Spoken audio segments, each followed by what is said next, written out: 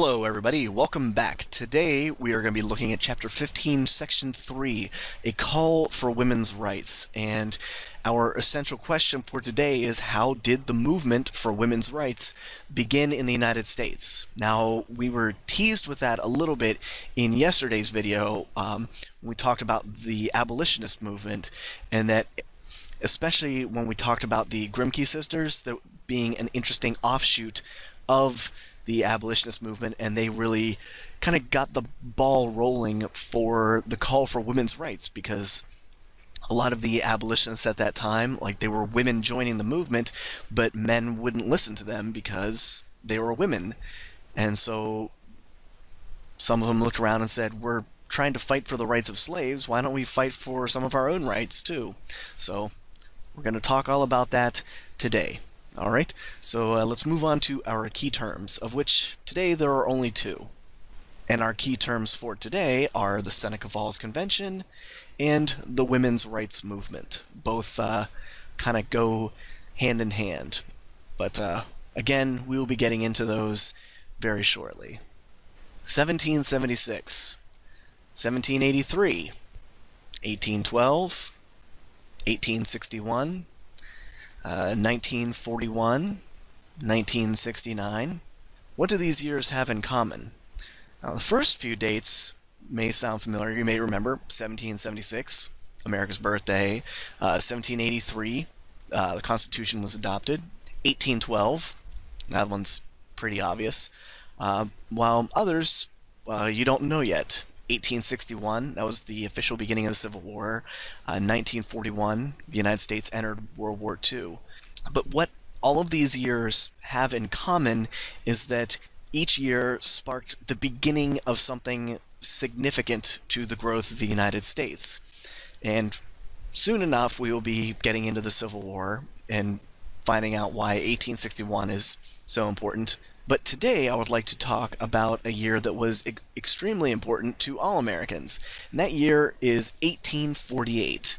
And rather than tell you myself, I'm going to let the people in our first video explain why 1848 is such an important year to our identity as American citizens.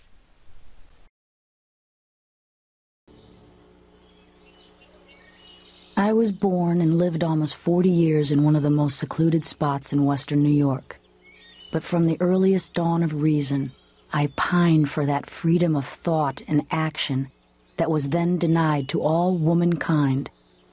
I revolted in spirit against the customs of society and the laws of the state that crushed my aspirations and debarred me from the pursuit of almost every object worthy of an intelligent, rational mind. But not until that meeting in Seneca Falls in 1848 gave this feeling of unrest form and voice did I take action. Emily Collins. 1848 was a year of revolution. In Paris, mobs toppled the King of France. Rome declared itself a republic and drove the Pope from the Vatican. There were violent uprisings in Prague, Berlin, Vienna, Venice, Warsaw. In London, a German journalist named Karl Marx called upon the workers of the world to unite against their masters. But in America, on July 11th, in Seneca Falls, New York, a brief notice in the County Courier signaled the start of a revolution with more lasting consequences than any of the others. Women's Rights Convention.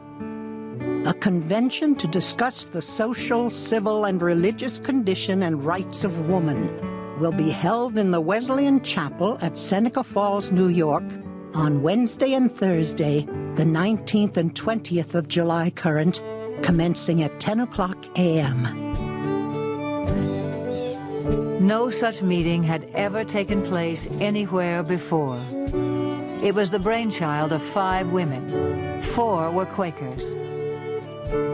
The 5th and youngest was a 33-year-old newcomer to town, Elizabeth Cady Stanton. The object of the convention, Stanton remembered, was to inaugurate nothing less than a rebellion, to overthrow the customs and laws that had kept women powerless for centuries. In the middle of the 19th century, women were, by custom, barred from the pulpit and the professions, prevented from attending college, and those who dared speak in public were thought indecent. By law, married women were prohibited from owning or inheriting property. In fact, wives were the property of their husbands, entitled by law to her wages and her body. You had no rights.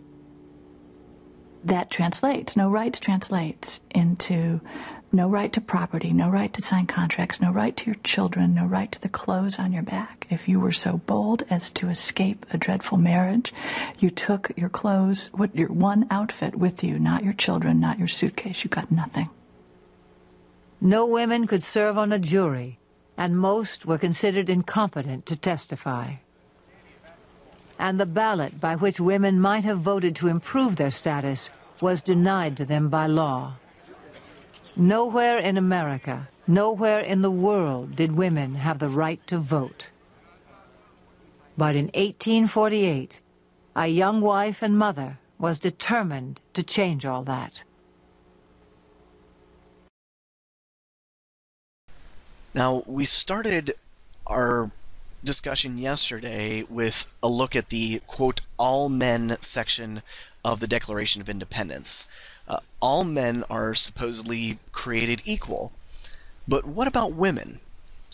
Some of the most outspoken reformers of this time period were women, but many people wouldn't listen to them simply because they were women. It didn't matter what they had to say because they were women. So as reformers spoke out about the injustices of slavery and the injustices in the hospitals and prison systems, some began pushing for equal rights for women. Women in the early 1800s, they didn't really have a very large place in society. They could not vote or hold office. When a woman got married, her husband became the owner of all of her property, and if she worked, all of her wages belonged to the husband. A husband could hit his wife as long as he didn't seriously hurt her. And in the mid-1800s, some women and men started to look at things and decided that we needed to make a change. And some of these women and men began to work for women's rights. And three of the most famous women of this era that pushed for equal rights were Sojourner Truth, Lucretia Mott, and Elizabeth Cady Stanton. First up, Sojourner Truth. She had been born into slavery in New York while New York still had slavery. And after she gained her freedom, she started believing that God wanted her to travel around the country and speak the truth about slavery. So she changed her name from Isabella to Sojourner Truth, and the word sojourn means to travel. So she actually changed her name to mean traveling to tell the truth. And she taught that the idea that women were inferior to men was completely ridiculous, because as a slave, she had done the same work as men and worked the same long hours. And if male and female slaves were required to perform the same tasks, and slaves should have equality with free Americans, then women should be included in that equality. So that's a very logical way of going about it. Lucretia Mott and Elizabeth Cady Stanton were both abolitionists who started pushing for women's rights as well as the abolition of slavery. Mott was a mother of 5, so she wasn't able to travel as much, but she was very good at organizing and was able to put together petition drives across the North. Stanton was extremely intelligent, and when she was younger, she had been an athlete, but was rarely encouraged by her father, the judge, because she was a girl. Both women went to an anti-slavery convention in London, and because they were women, they weren't allowed to speak. But that kind of caused them to, once they returned to the United States, to push even harder for women's rights. And our next video is going to dive into their lives as well as the life of Sojourner Truth a little bit more, and then we'll pick up right after that.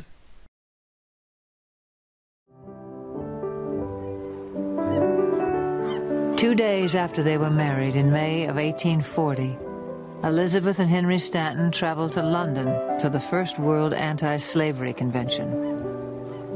They were part of a large delegation of both men and women that included the most prominent abolitionists in America, Wendell Phillips and William Lloyd Garrison. But the female abolitionists quickly discovered they were not welcome.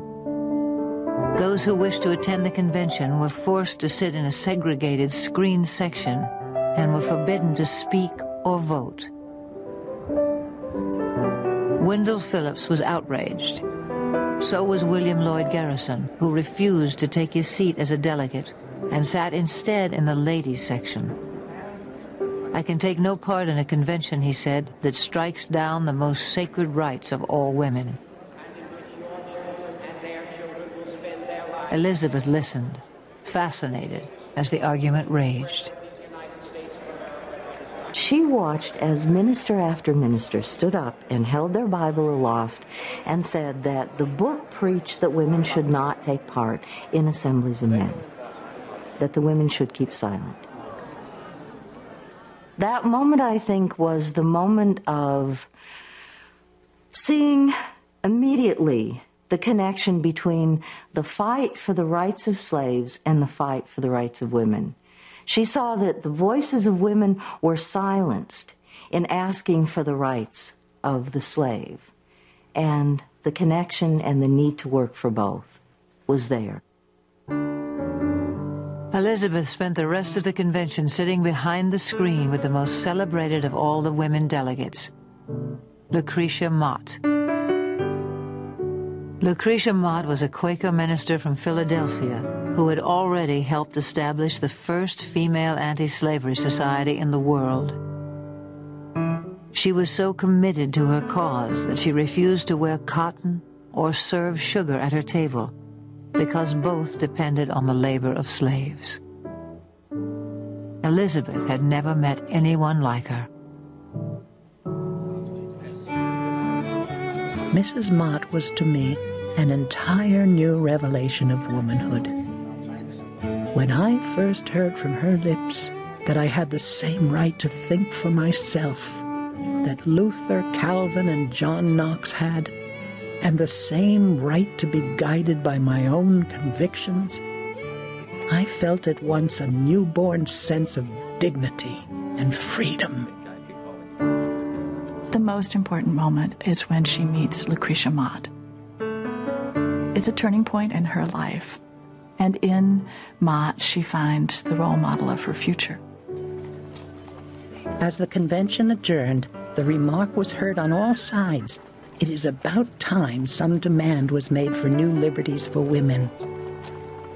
As Mrs. Mott and I walked home arm in arm, we resolved to hold a convention as soon as we returned home to America and form a society to advocate the rights of women.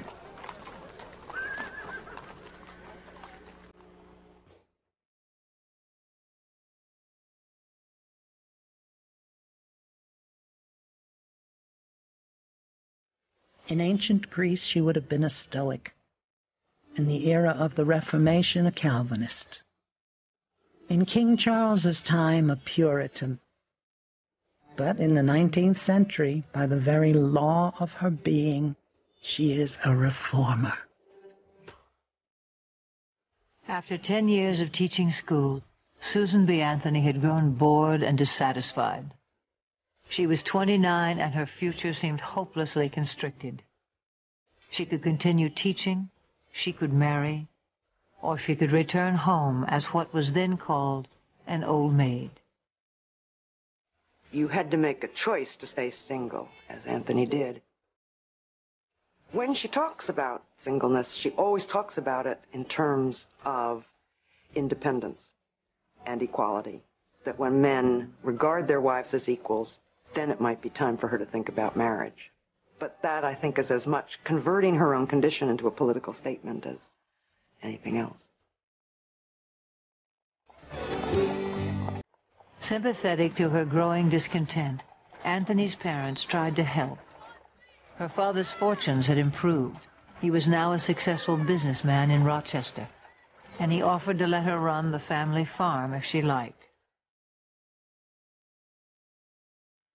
During the 1840s, Western New York had become a hotbed of religious radicalism and political and social reforms of every kind. And when Anthony came home, she found that her father's house was a meeting place for anti-slavery and temperance leaders. At their farm home, right outside of Rochester, she was meeting the reformers of the day. William Lloyd Garrison, Wendell Phillips, Frederick Douglass, John Brown, Amy Post. She was serving coffee and tea to these people, but anxious to be in on the conversation. And she just, I think, got swept up in it. Inspired by the example of her father's visitors, moved by their passion, she determined against all the odds to see if she, a single woman, couldn't find a way to work full-time as a reformer. Susan B. Anthony was raised in a reformer's family, so that the notion that you have a responsibility to make a better world and that that is a sufficient calling for one's life is there. Susan B. Anthony's first cause was temperance, the most widespread reform movement of the time. On the surface, temperance was about sobriety and clean living. But Anthony and other women believed it was the key to stopping the outrage of domestic violence, spousal rape, and the drinking up of family income. But for Anthony, every social wrong needed to be righted, and she soon hurled herself as well into the most contentious of all reforms: abolition.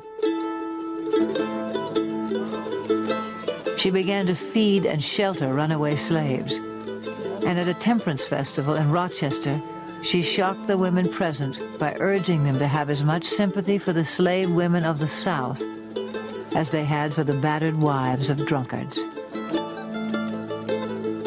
I think she's probably driven in a way that is not always comfortable. I don't think she could sit still. It's lucky for her that she found a political objective for all that restlessness and remarkable energy. I can't even imagine where that forcefulness would have gone had she not had a political purpose.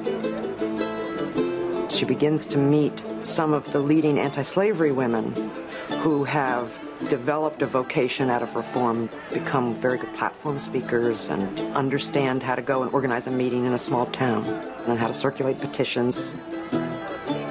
She's being called Napoleon within a few months of starting that kind of work.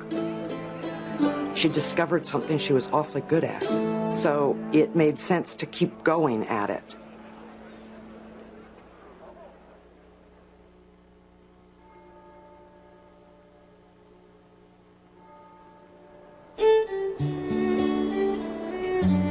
After they returned from the London Anti-Slavery Convention, the Stantons moved to Boston and into a handsome house staffed with servants. Henry pursued a career in law and anti-slavery politics. Elizabeth gave birth to 3 boys, Daniel, Henry, and Garrett, and showed all the outward signs of becoming a conventional young matron. It is a proud moment in a woman's life to reign supreme within 4 walls, to be the one to whom all questions of domestic pleasure and economy are referred. I studied up everything pertaining to housekeeping and enjoyed it all. Elizabeth loved Boston, It was a kind of moral museum, she said. The Stantons got to know the region's most eminent writers and reformers. Bronson Alcott, Nathaniel Hawthorne, Theodore Parker, William Ellery Channing, Ralph Waldo Emerson. All sorts of new ideas are seething, she told her mother, but I haven't either time or place to enumerate them. And if I did, you and my good father would probably balk at most of them.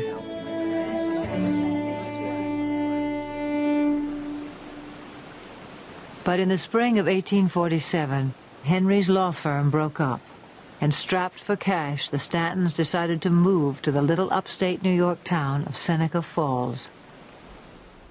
Judge Cady bought them a house at 32 Washington Street. Henry spent most of his time away from home pursuing anti-slavery politics. Elizabeth was left alone to care for the household.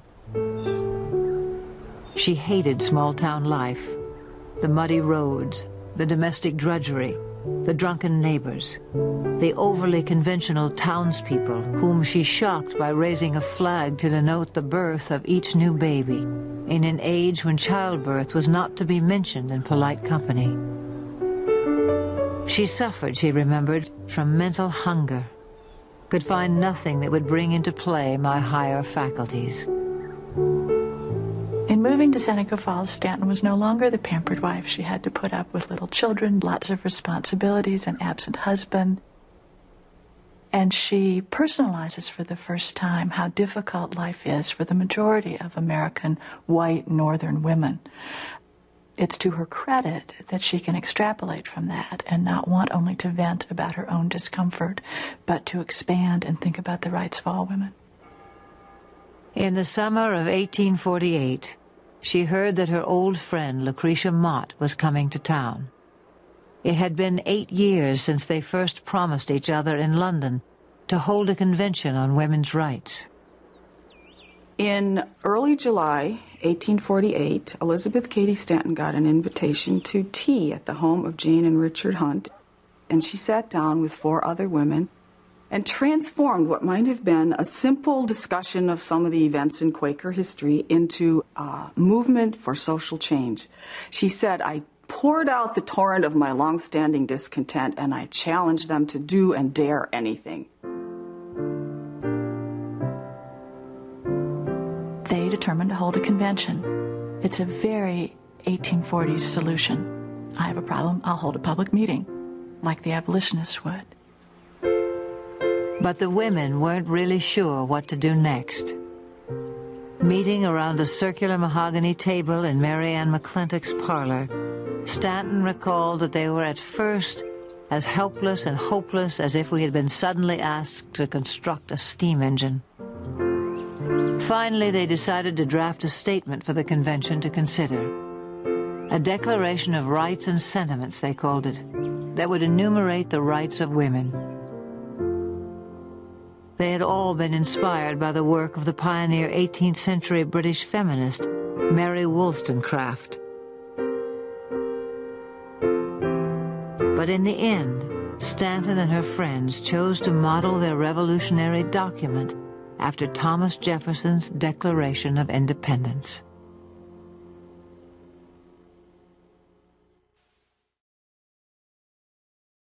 Now, at the beginning of our discussion today, I mentioned 1848 being a very important year to us as Americans. Well, now we're going to talk about it. In 1848, in Seneca Falls, New York, Stanton, Mott, and about 200 women and 40 men attended the Seneca Falls Convention. And the convention met to show the problems that were facing women in the United States. And during the convention, those in attendance drew up the Declaration of Sentiments, and they modeled it after the Declaration of Independence. And in the Declaration of Sentiments, it stated that all men and women were created equal. And the purpose of the convention was to decide exactly what rights they were going to push for. At this time, we said that women really didn't have any rights of their own, but in order for the movement to succeed, everyone had to agree on specific rights, like equality at work, at the school, at church, things like that. So all these 200 women and 40 men came together and decided, okay, these are the rights, these are the specific rights that we are going to push for. And the only resolution that met with opposition was the right to vote. And eventually that resolution was passed by only a very narrow margin. Even the people in attendance thought that pushing for the right to vote would be almost like asking too much, or trying to go and do too much. And this convention, the Seneca Falls Convention, marks the official beginning of the women's rights movement. And the women's rights movement is the organized campaign for equal rights between men and women. And following this, other leaders joined this movement, including Frederick Douglass, who we spoke about last time, and Susan B. Anthony. Anthony traveled the country giving speeches about women's rights, and she was heckled, she had people throwing eggs at her, and despite all of that, she always finished her speech. And in the years following the Seneca Falls Convention, the women's rights movement was able to win some legal rights in the states. And success was being made for women to own property and to be able to keep their own wages, but it really didn't have any success in the voting aspect until the 1920s. And slowly but surely the women's rights movement grew in popularity, but there were still many men and women opposed to the women's rights movement. And why do you think that women would be opposed to the women's rights movement? It doesn't seem to make sense.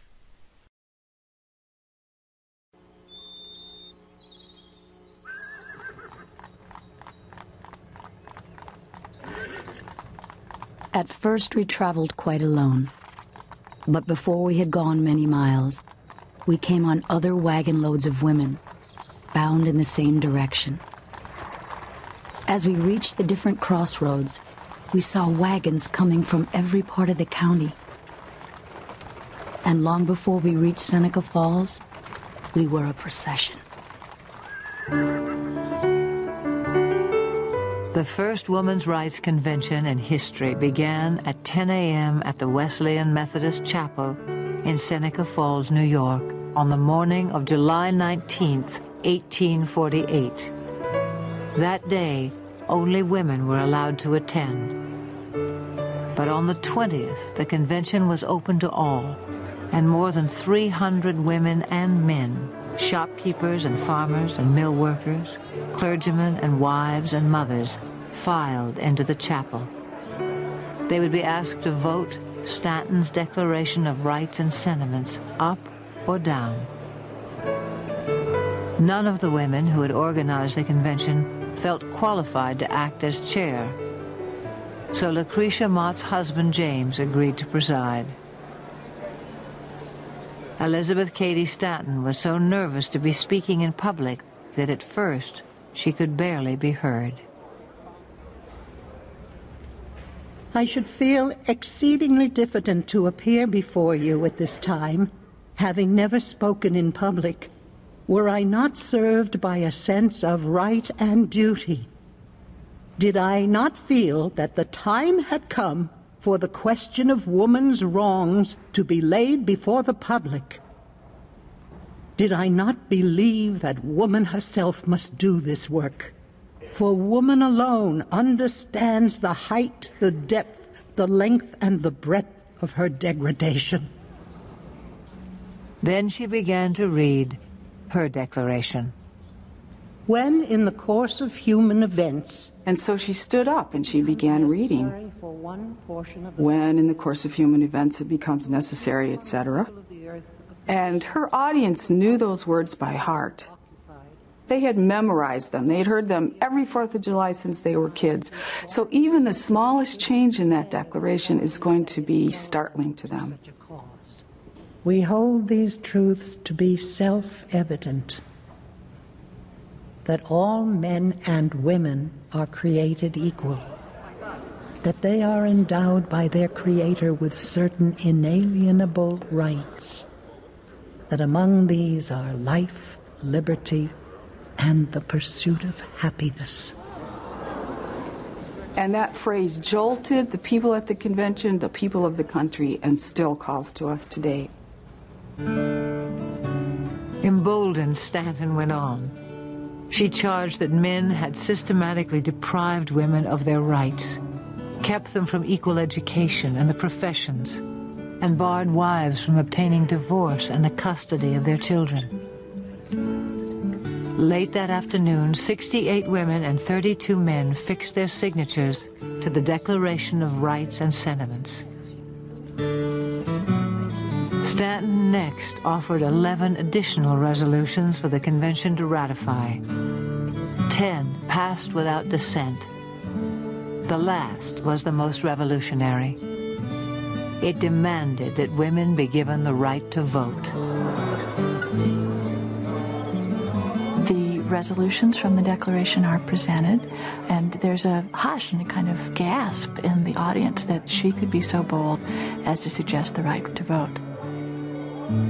People didn't think they were smart enough to do it, that they were powerful enough to do it. Some people dismissed them as because they had male protectors, they didn't need to do it. Their vote would be exactly like a male vote.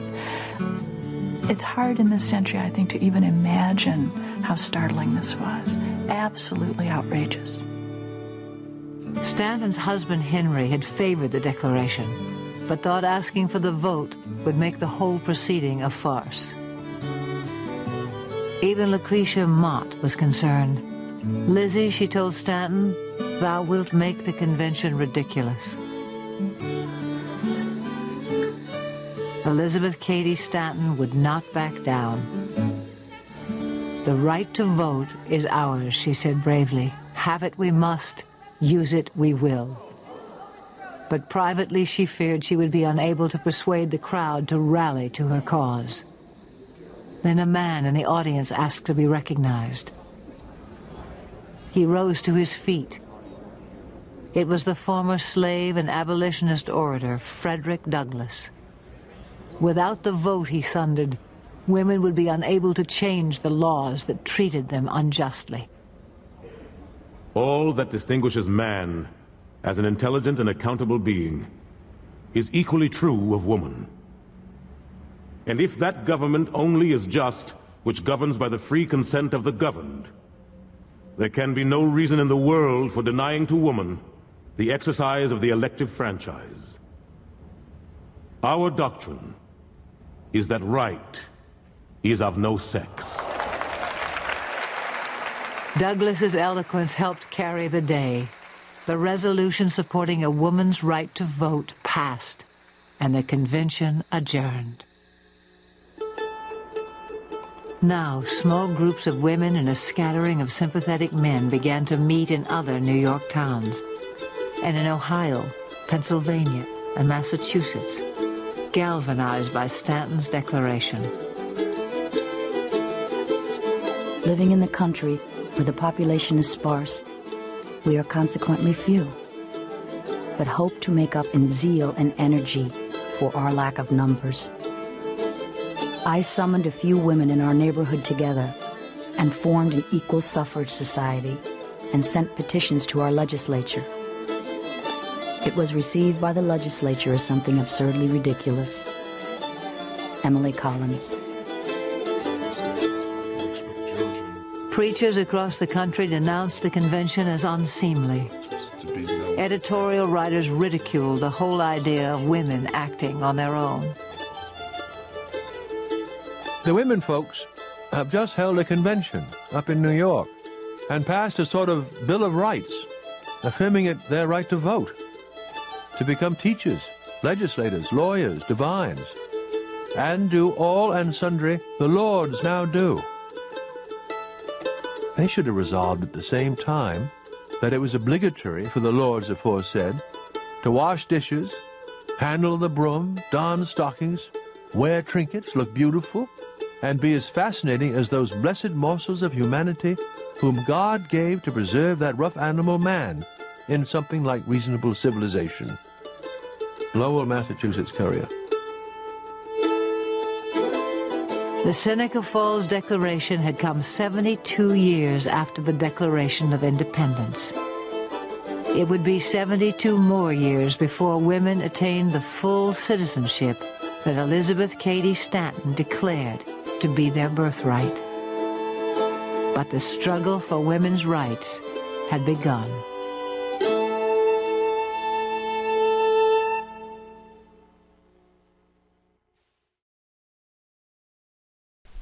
And in the Seneca Falls Convention, one of the areas that was almost completely agreed upon by everybody was equality in education. In order for women to be considered equal with men, they should have the same opportunities in education first. And education is the key to equality. In the early 1800s, women from poor families had very little hope of even learning how to read. Very little emphasis was placed on educating women because their place was in the home, not in the workforce. If all a woman was expected to do was to care for her family, then why would she need an education? And girls that were able to go to school were often taught dancing and drawing instead of science or math. Reformers worked to improve this idea of education for women. High schools and colleges were opened in northern states just for women. And the first college for women in the United States was Mount Holyoke Female Seminary in Massachusetts. And its founder, Mary Lyon, didn't call the school a college because so many people still thought that it was wrong for women to attend college. So she opened a college but referred to it as a seminary so that people would be like, oh, it's just a seminary, it's not an actual college, even though it was. And it was at this time that a few of the all-male colleges started admitting female students, and most of these female students became teachers after graduating. And a few women entered the medical field or other areas of science, as we saw in the previous video. And with these new careers opening up to women, slowly but surely the dream of equality, and these dreams of equality were being made into reality. But there would still be a very long way to go before the right to vote, or full equality, would be realized. Which brings us to our assignment for today. Now, in today's assignment, we're going to be posting in the forum, and in your post, I want you to answer these 3 questions, but do so in a paragraph. I'm looking for a paragraph, not just a list of answers. So think of these as like sentence starters, or to kind of get your ideas, get them in motion. First off, what legal rights did women have, and which ones did they lack in the mid-1800s? What was the purpose of the Seneca Falls Convention? And why do you think the right to vote is so important to people? So those 3 things: legal rights women lacked in the 1800s, the purpose of the Seneca Falls Convention, and why is the right to vote so important?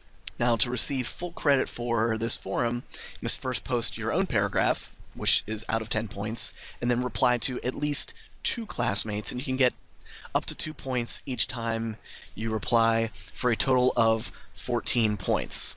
Now, you can reply more than twice, but you need to do it at least twice. So, alright, with that, I want you to go back, review everything. Good luck with the forum. I look forward to reading your posts, and like always, if you have any questions, please come and find me. Have a great rest of your day.